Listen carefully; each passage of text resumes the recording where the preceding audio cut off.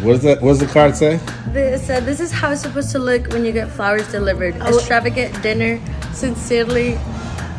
Oh my god!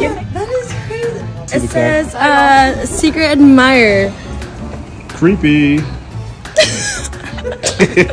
Hey, Gabe, did you send these flowers? Welcome, Alo. Oh, Gabe sent them. Hey, there we go. I just wanted to tell you you are a fantastic co-worker. Yeah. And I just wanted to appreciate you. Oh, thank you, man. Gabe, you ain't never bought a girl flowers in your life. Yeah, man, sometimes, bro, you just gotta branch out, but you can't be in the hood all day. A bear? I'm really shocked. This is very bizarre. You should make sure you don't go home alone. How am I supposed to say yes to dinner? Thank you, secret admirer.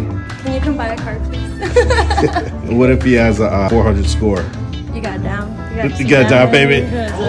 Do you got a cosigner? Dignified. There we go. This is a bit much for I don't work. even know, like, there's no number, there's no nothing. So Mike, as the voice of reason in the dealership, what do you think about this? I truly believe that whoever sent this is going to come stop by the store and take credit for it. Because if I spent a couple $100 on flowers, you're going to at least come and be like, hey.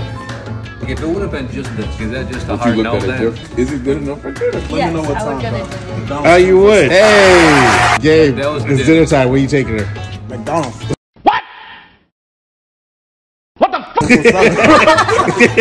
Did you send this message? Did you send this note? This is how it's supposed to look when you get flowers delivered. Extravagant. Dinner. Did you send that to Alo? You didn't do it. No. Oh, secret admirer? Are you selling the truth? No. This is how you're supposed to get flowers delivered to you, bro. That's what I would have said. Thank you, Bulldog Flowers, for making my little princess happy tonight.